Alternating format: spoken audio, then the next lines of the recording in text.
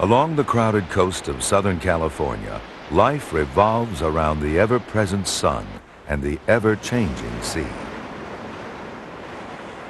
But even those who can master the mighty Pacific surf have little sense of the other world that lies beyond the shining wave.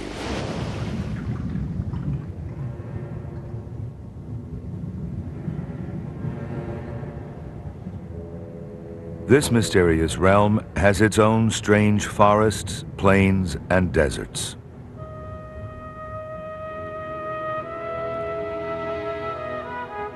And the amazing variety of life here is ruled not only by heat and cold, darkness and light, but by tides, currents, and storms. These govern the seasons in the sea.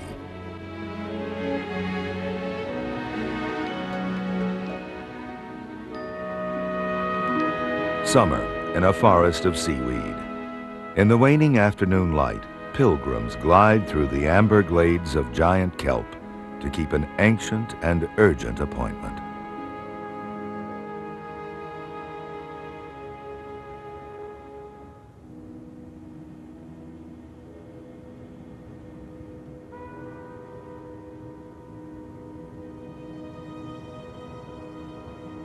At twilight, hundreds of bat rays rise from their daytime slumber. They unfurl their 4-foot wings to join in a nuptial flight.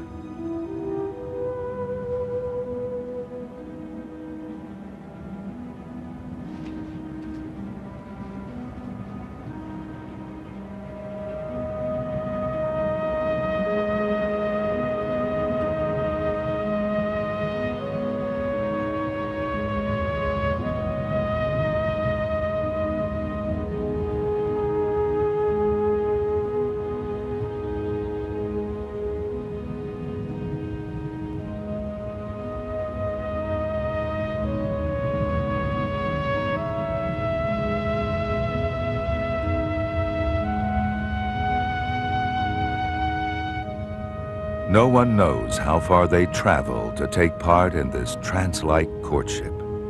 And who can guess by what subtle insinuations they make their choice of mate?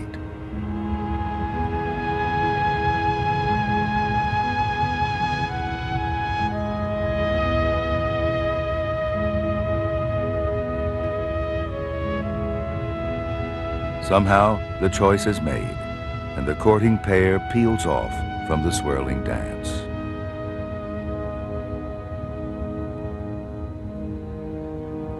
In gentle foreplay, the male rubs his back against the female's belly.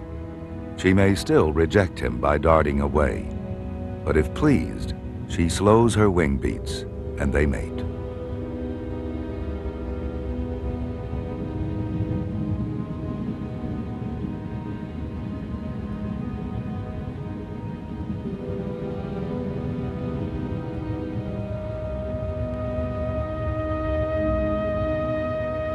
For 2 weeks, they join in these nightly moonlit flights.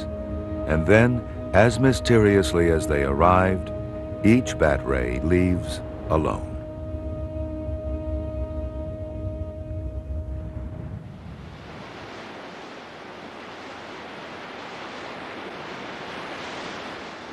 A surface current flows south along this rugged coast, pulling water up from the depths just offshore.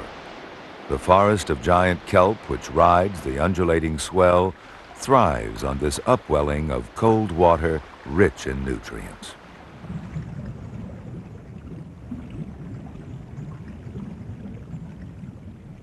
The floating canopy is a powerhouse, harnessing sunlight to nourish this dense undersea forest.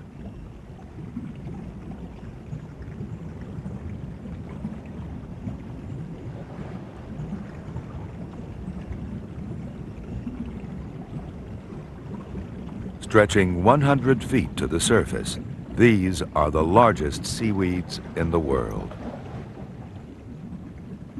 Many more thousands of animals live here than could without the giant kelp. This fish is one of the most colorful. The bold Garibaldi stands out in brilliant contrast to the algae. while the giant kelpfish almost disappears among the fronds.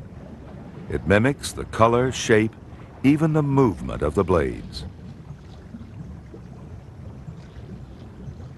At the base of each blade, gas-filled swellings cause the frond to float. No seaweed needs roots. They absorb nutrients directly from seawater. But without being anchored to the rocks by a holdfast, the whole plant and the animals it shelters would simply float away. From forest floor to canopy, the kelp is home to a profusion of different creatures.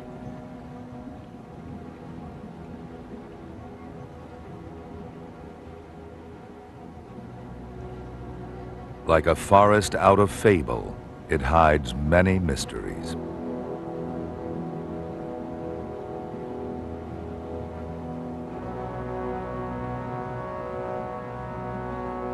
Mottled like a Stonehenge monolith, the 40-foot hulk of a gray whale materializes out of the emerald gloom.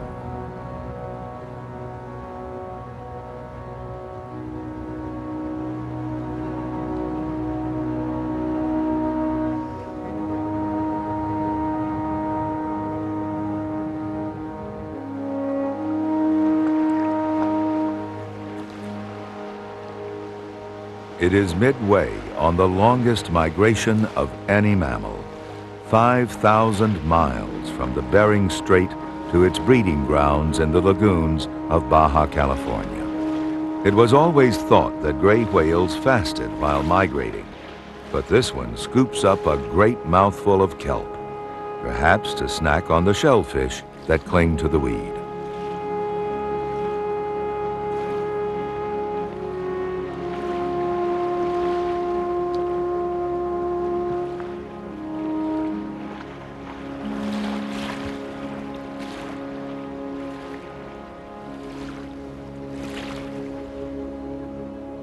Their coastal migrations made the grays easy prey for whalers. By the 1920s, they were almost extinct. Today, after 40 years of full protection, 18,000 make the journey south each year. Their passage signals the advent of winter. But there are marine mammals that make the kelp forest their home year-round.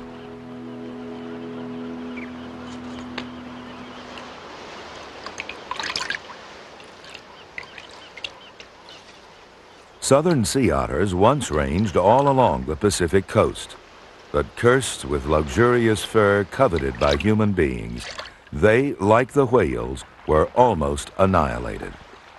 Although protected now, the otter's recovery has been slow. Only a tenth of its original number clings to life in the kelp.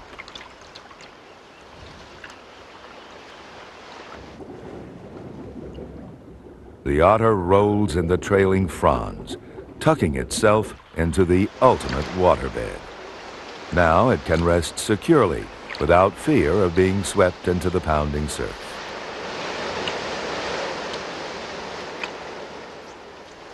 The winter swell begins to grow, a rougher ride for the great blue heron. The storms of winter, a force to be reckoned with, both above and below the surface.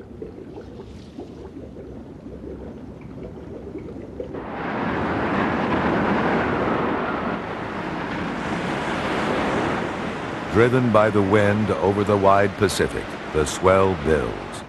Even 100 feet below, the surge is felt, violently stirring oxygen and nutrients into a fertile brew.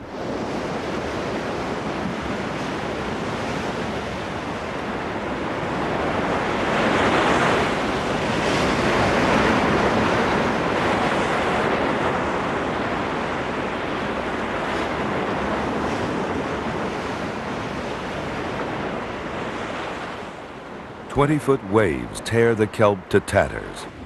Kelp shreds are a vital food source, both here and in the ocean depths, where much of it will settle.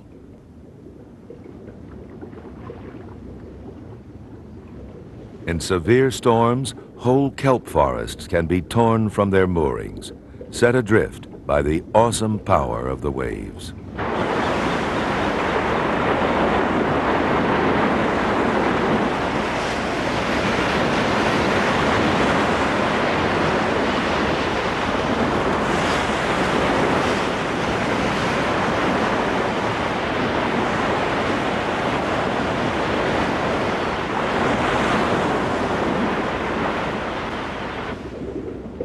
Even in its rage, the surf remains a playground.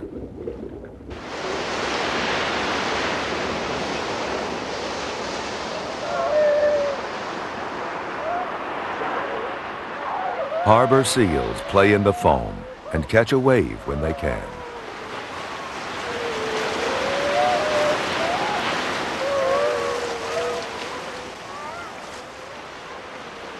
As the surf spends its fury, they dry their coats in the last rays of the winter sun.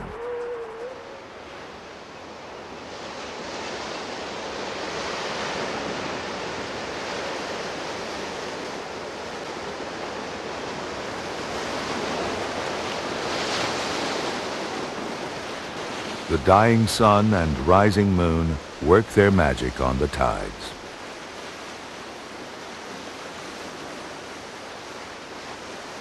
The midwinter moon casts a spell, conjuring a ghostly invasion from the open sea.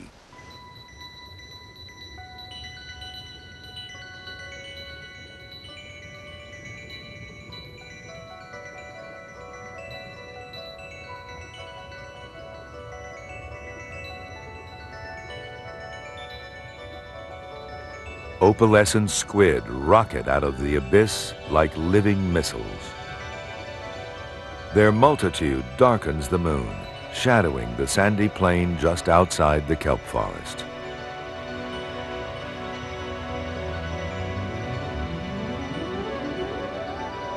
Each night they migrate to the surface to feed, but this night they have no thought of food. They have come here to breed.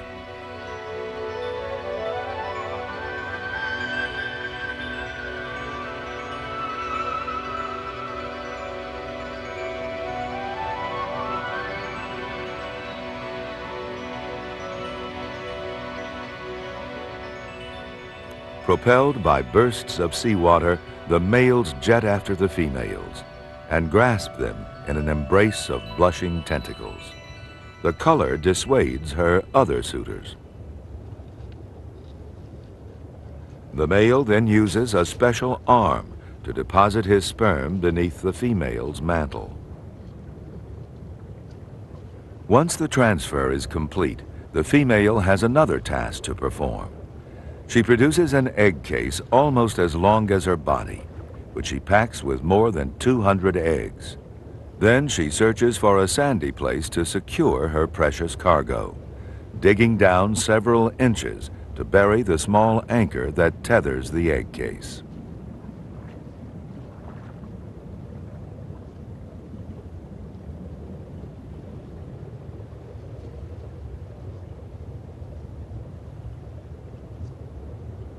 Latecomers attach their egg cases to other clusters, creating fantastic bouquets of new life.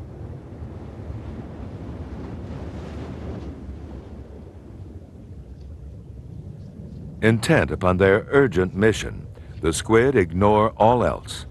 Males frantically mob the remaining virgin females, occasionally flushing with success.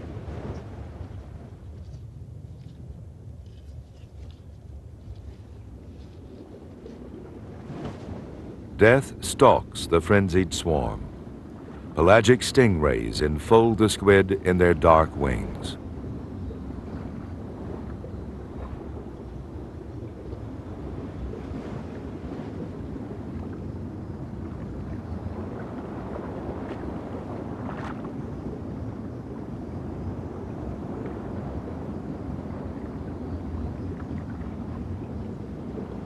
They have followed the school from the open ocean to gorge on the distracted squid.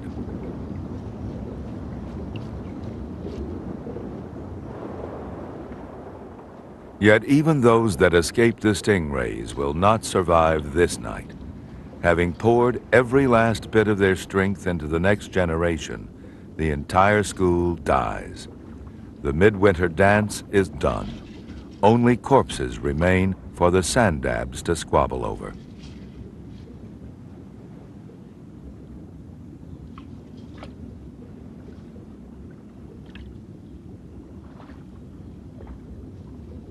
Decorator crabs and even anemones share in the feast.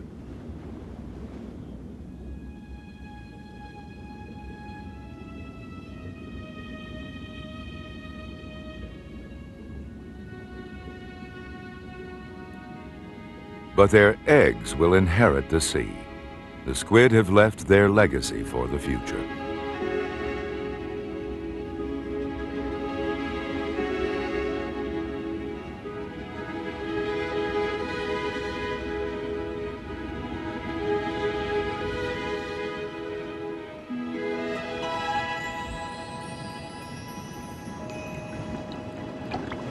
The steady rhythm of sun, moon, and earth brings spring to these waters, awakening desire in the California sea lions.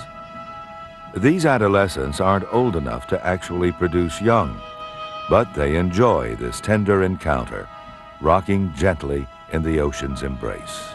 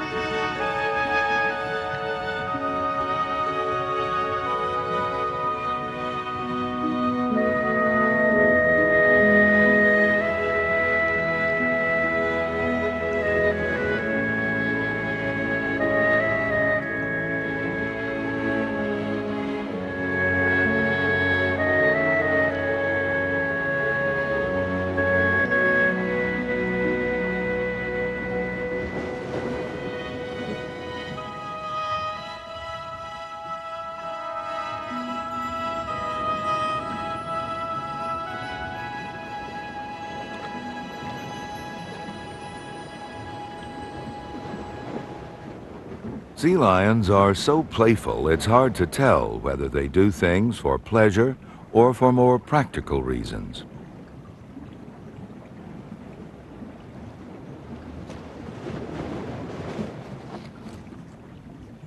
No one knows why they carefully select and eat small stones, but they do. Perhaps they're for ballast or to dislodge internal parasites.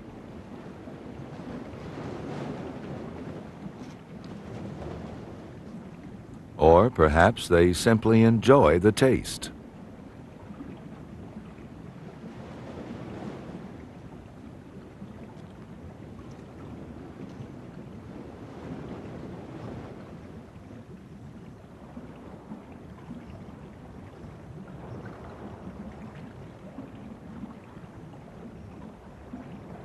Sleek and sassy, California sea lions are the most graceful of all the seals. Gregarious by nature, the rocky shallows swarm with sea lions as the breeding season approaches.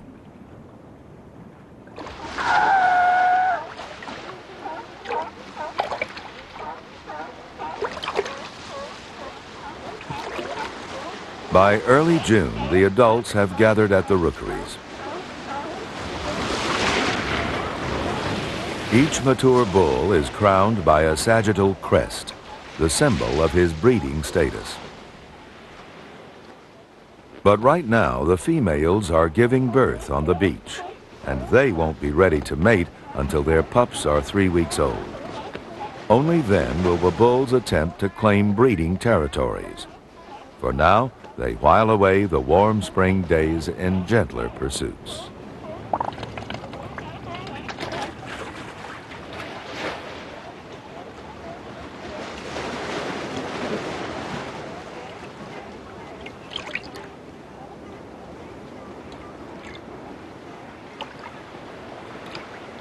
Just offshore from the sea lion nursery, sea otters warm themselves on the kelp forest canopy.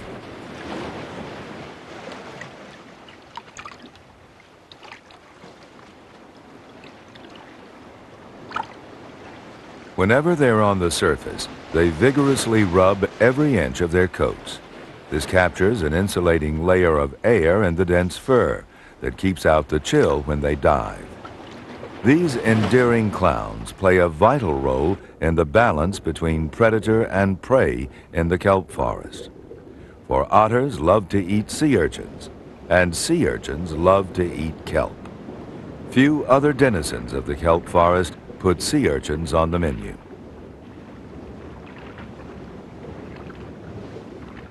This gentle 6-foot ogre is a wolf eel with a face worthy of its prickly prey.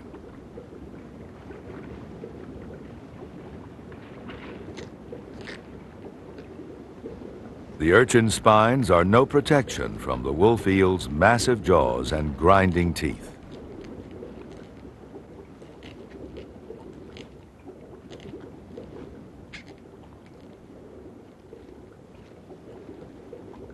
Unfortunately, there are too few wolf eels to keep the urchins in check. Without sea otters to control them, urchin populations can explode. A slow-motion army of urchins with as many as 300 per square yard devours everything in its path. Eating through the holdfasts, they set whole forests adrift, leaving behind what is aptly called an urchin barren.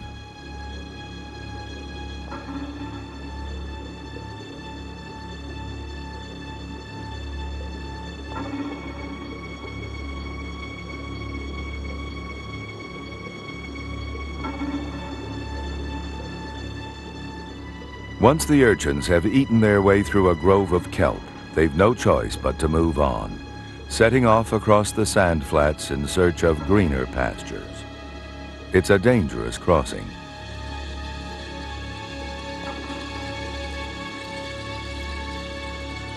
The white urchins which live here easily overwhelm their larger cousins.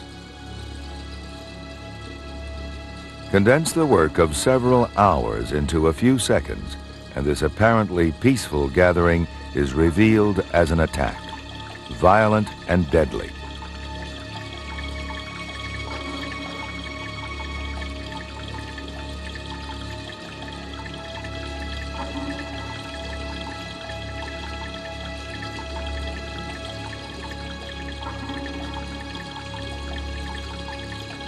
Viewed at this speed, the sand flat comes alive with life and death struggles.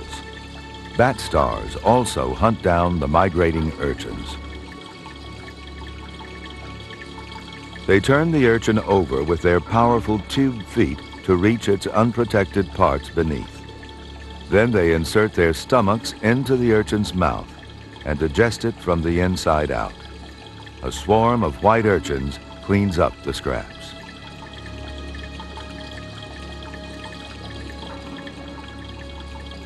Seen at high speed, starfish have a surprisingly active social life.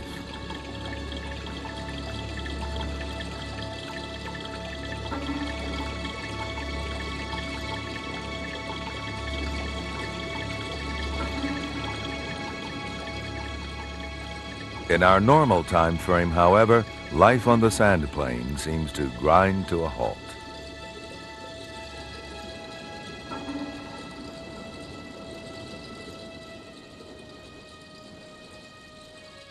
Compared with the kelp forest, there seems little life here, but there is enough potential prey to keep this swell shark well fed. A timid creature, it hunts at night by ambush, and for its own safety can wedge its body in a rock crevice by swelling up, hence its name.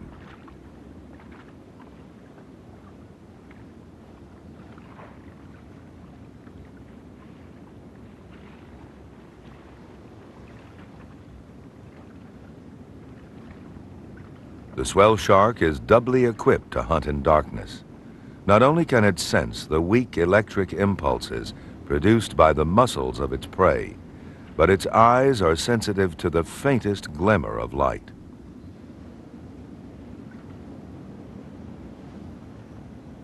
This female is bent upon another task. She lays an egg, one of the few she will produce this year. It's safe inside a leathery capsule disguised as a piece of kelp. She abandons her offspring to its fate, but it will have 10 months to grow before it must take its chances on the reef. Until then, it will be safe in its mermaid's purse.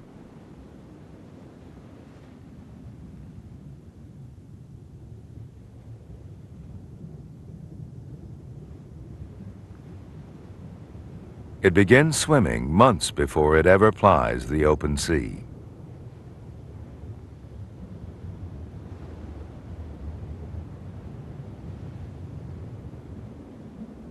Almost a year later, having outgrown the safety of its home, the young shark secretes an enzyme dissolving the seal of the egg case.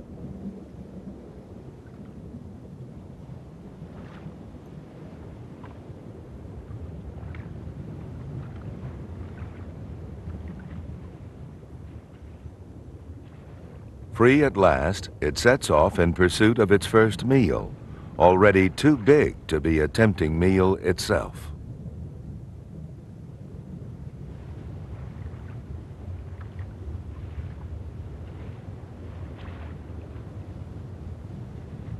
A different bit of kelp debris turns out to be yet another magic purse, with its own tiny genie about to emerge.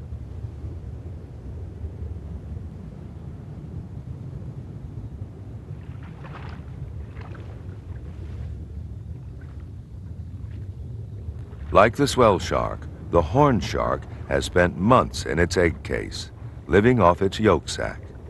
It leaves its sanctuary a perfect 6-inch miniature of the 4-foot adult. Driven by hunger, it strikes out towards the sand plain, unaware of the formidable predators that lurk there.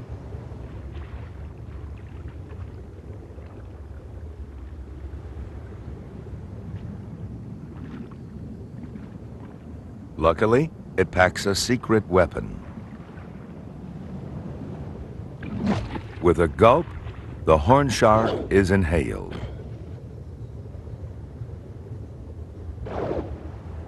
Then, with a gasp, it's spat out.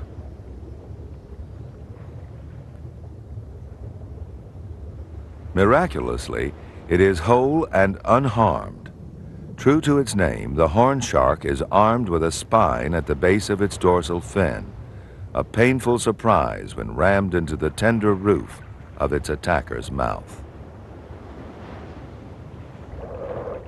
Its hiding place exposed, the ray-like angel shark glides off like a sinister flying carpet.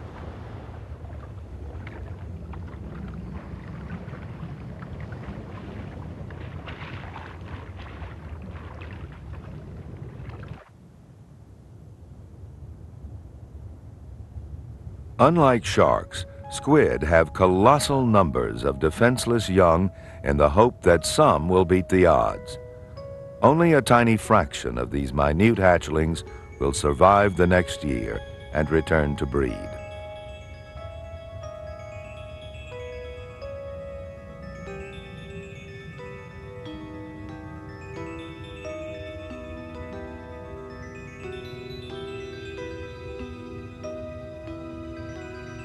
First, they join the living stream of plankton that flows out of the kelp forest, feeding many mouths.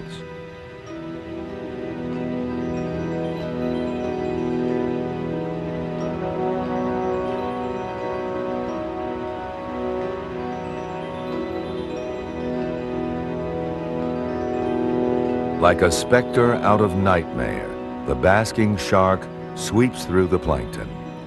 The gaping maw of this 30-foot monster could easily engulf a human being, but his prey is microscopic. His gills, expanded into a giant sieve, rake plankton from the living meadows of the sea.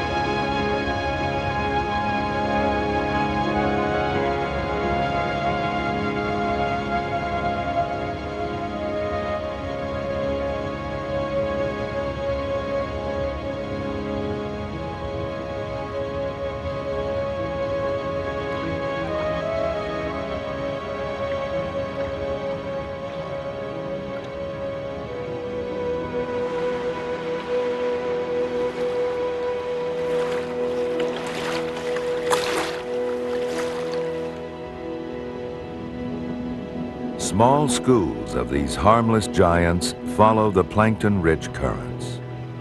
But sometimes the currents kidnap even stranger animals of the open sea.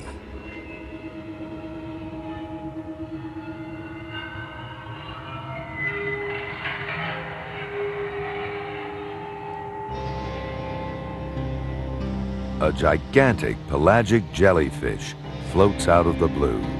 It is a new species, never seen before, and has extravagantly frilled oral arms trailing some 20 feet from its mouth.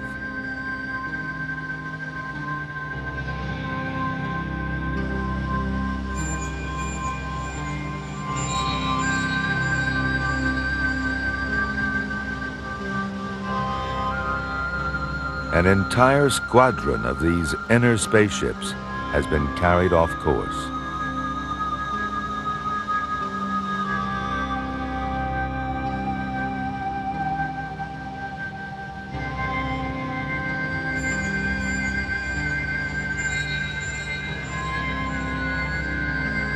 Even the huge pulsating bell 3 feet across cannot fight the current.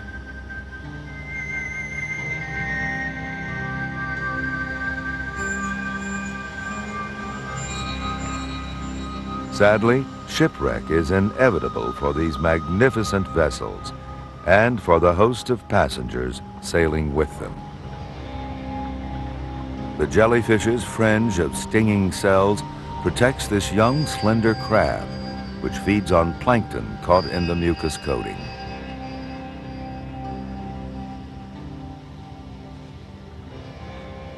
But just what this bizarre dance is all about remains a mystery. Is the crab enjoying a significant partnership, or is it just an accidental tourist caught up in the impending disaster?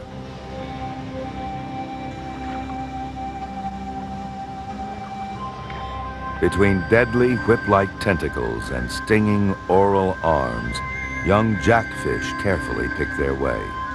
They are not immune to the jellyfish's venom, but the protection that it offers repays them for the occasional twinge.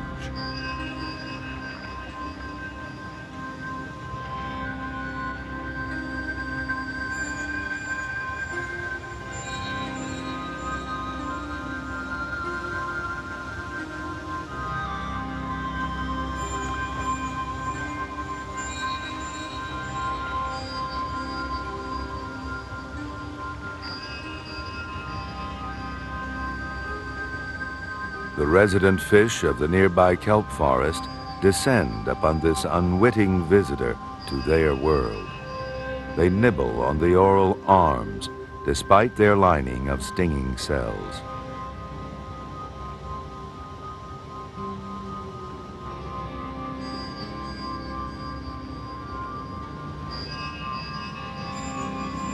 For the Garibaldi, the venom only seems to enhance the flavor.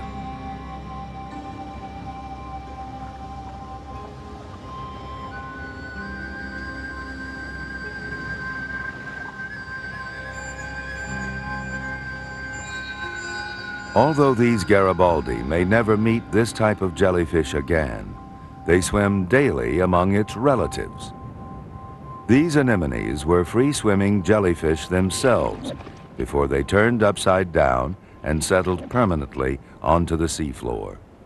Their bodies are encased in a protective tube, leaving only their tentacles exposed, richly armed with stinging cells. Like a living minefield, they wait for the current to sweep plankton within their grasp.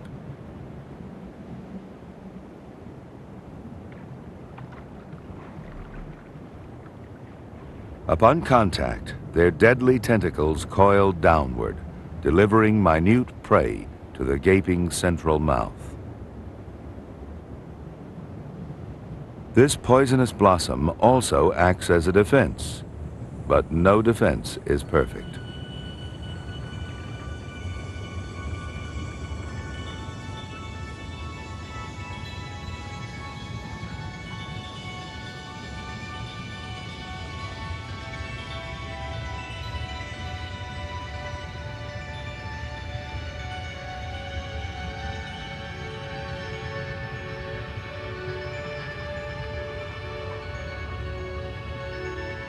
The rainbow nudibranch drops in for a meal.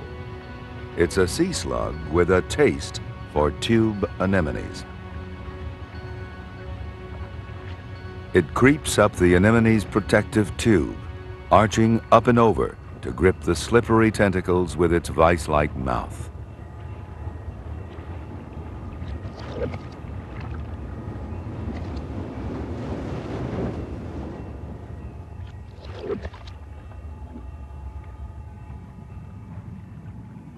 Who has swallowed whom? The anemone's retreat wasn't quick enough. It has lost a mouthful of tentacles. But the anemone will recover from its haircut, and the nudibranch gets away with much more than a meal. Remarkably, it manages to swallow the tentacles without triggering their stinging cells. Instead, they migrate through its digestive tract to surface, fully armed, and the feathery gills on its back. It wears this stolen armor as a defense against its own predators.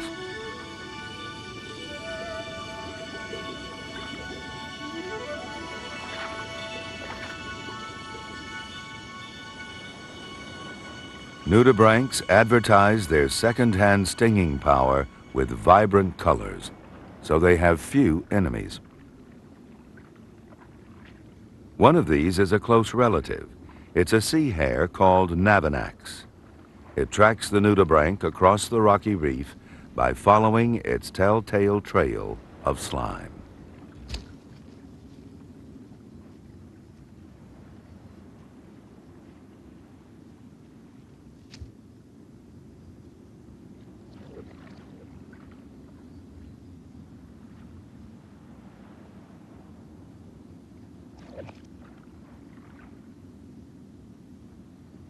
Inside Navanax's swollen gut, the anemone's stinging cells will finally be digested. Another killer of the reef emerges from its sea cave.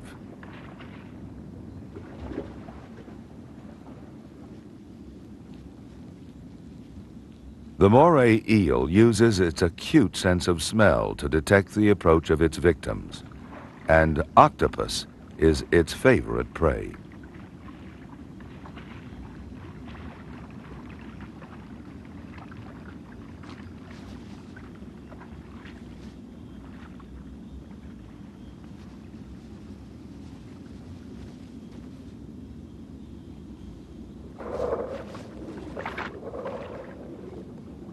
Six feet of swirling eel ties a vicious knot and rips off one of the octopus's arms.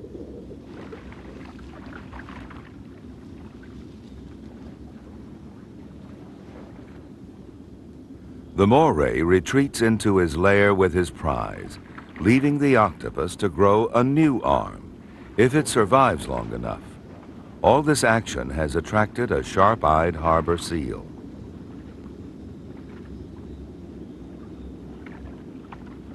The octopus falls back on its best defense, transforming its color and texture to match the rock. But the seal isn't so easily fooled.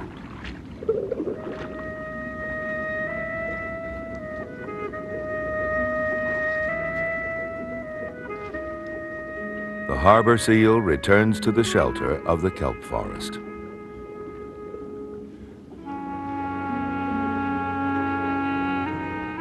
In these warm, still days of summer, coastal waters have the clarity of crystal.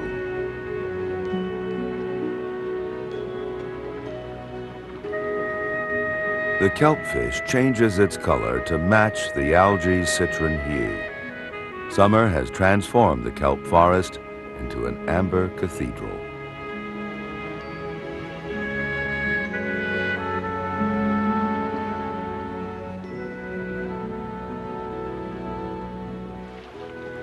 You can almost see giant kelp grow. The fastest growing plant on Earth, it adds as much as 2 feet a day. Each frond rises 100 feet with another 100 feet floating on the surface. The harbor seal rocks in its cool day bed, buoyed up by the tangle of great golden loops. The kelp forest may be the most productive ecosystem in the world, and it spreads its wealth widely, feeding creatures that never see its sun-kissed glades. It is a tremendous fish nursery, a fact which the harbor seal appreciates.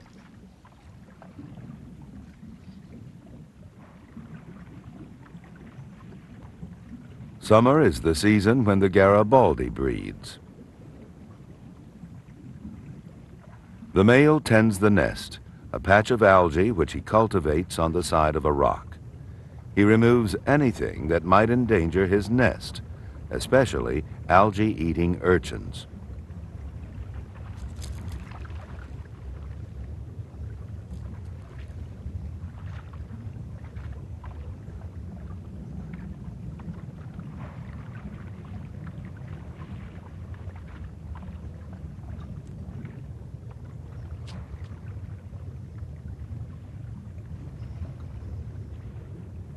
A diligent gardener, his vigilance against the urchins is tireless.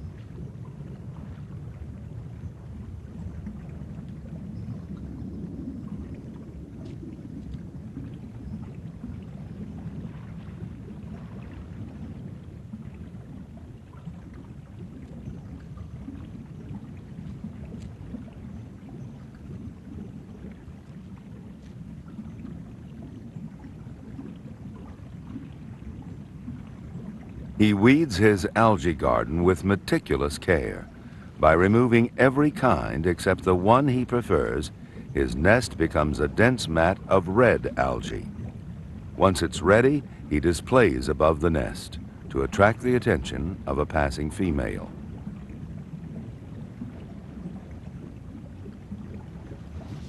As she approaches, his excitement grows.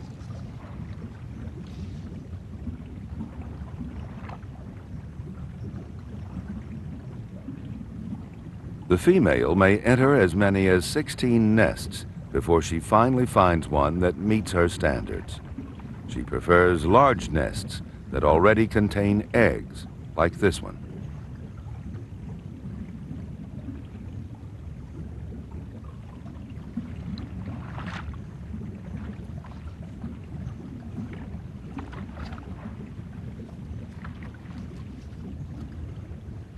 As soon as the last egg is laid, he quickly escorts her off. She might eat some eggs. He then returns to fertilize his latest clutch.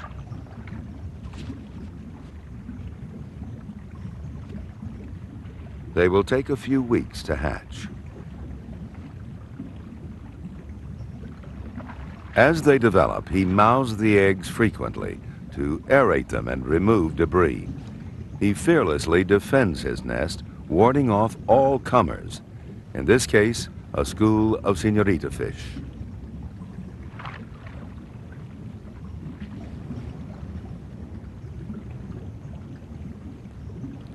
The cabezon is another father who guards his brood with great vigilance. He perches over his dark green egg mass to keep a close lookout for danger.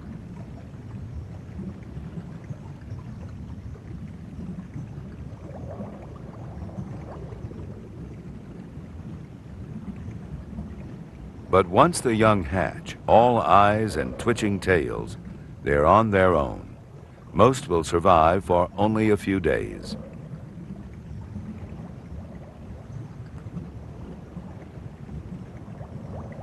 As with the squid, the cabezon's survival depends on the few hatchlings that evade capture.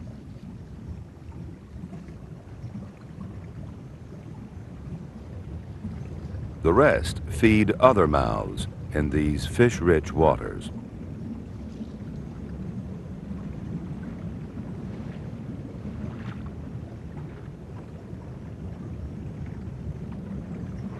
Only a very few Garibaldi are lucky enough to survive their first year. These spotted yearlings hide within a forest of sea urchin spines, a refuge from the schools of jack mackerel that stream through the kelp.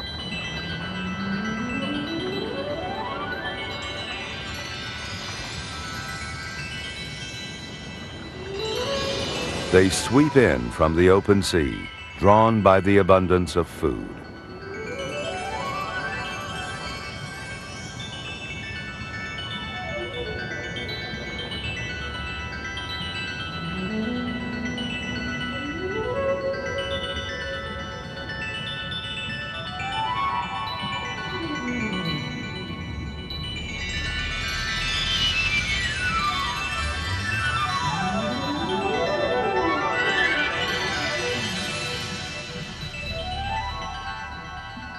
The foundation of all this life is the giant kelp. As it breaks down, it feeds the plankton. On this near invisible drift of life feed clouds of shrimp-like krill, themselves food for creatures great and small.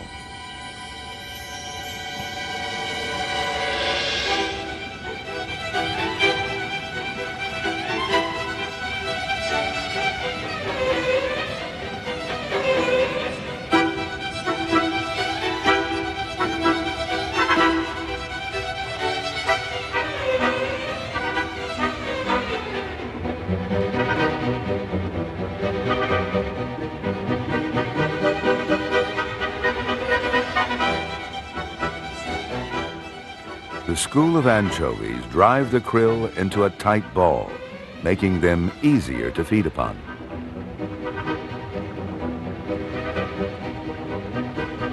But in the sea, predator can all too quickly become prey.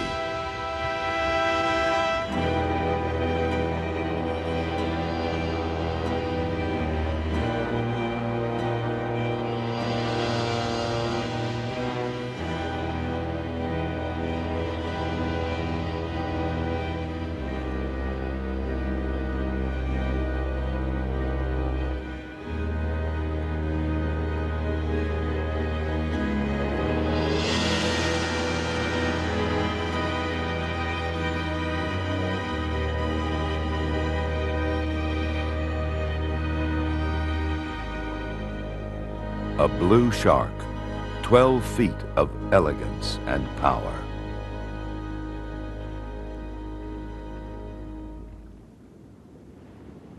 Now it's the anchovy's turn to be rounded up. The school shrinks from the patrolling blues like a single organism, each individual darting for safety at the center of the whirling mass.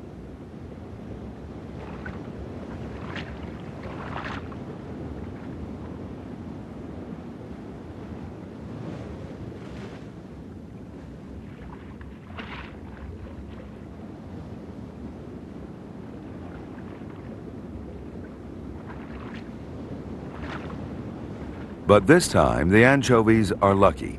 The sharks have other prey in mind. Krill have been found in the bellies of blue sharks before, but until now, it was a mystery how they could feed on such tiny animals. Here's how. Without the help of their more usual prey, these sleek hunters could never indulge their taste for shrimp.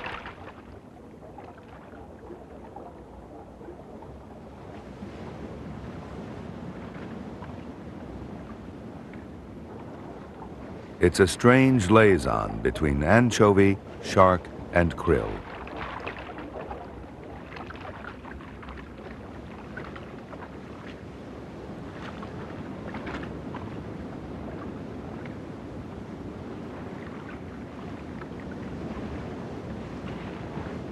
Left unmolested, krill spread out into a rosy haze.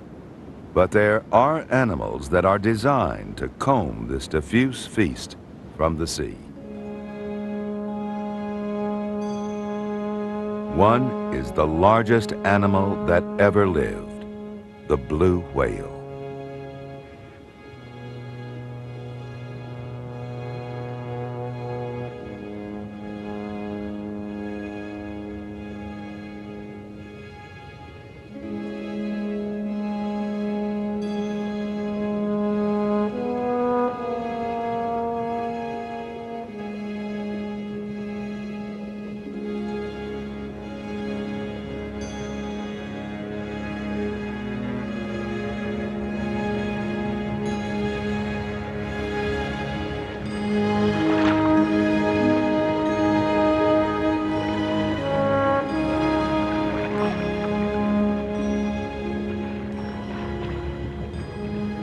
times the size of the largest dinosaur, 100 feet long and weighing 300,000 pounds, the blue whale is an animal of staggering proportions.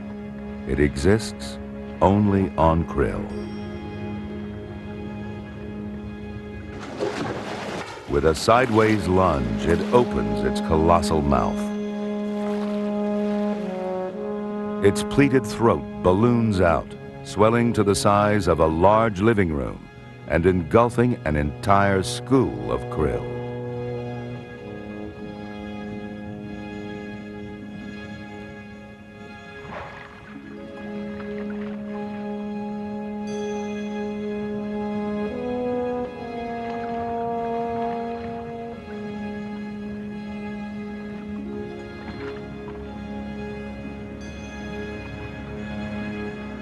Its 20-foot-long tongue will squeeze the water out through its baleen, a gigantic sieve which retains krill by the ton. Brought to the edge of extinction by whaling, there are only a few thousand of these titans left.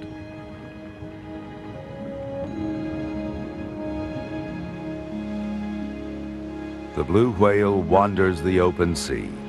But like all ocean creatures, its fate is tied to the health and fertility of our coasts.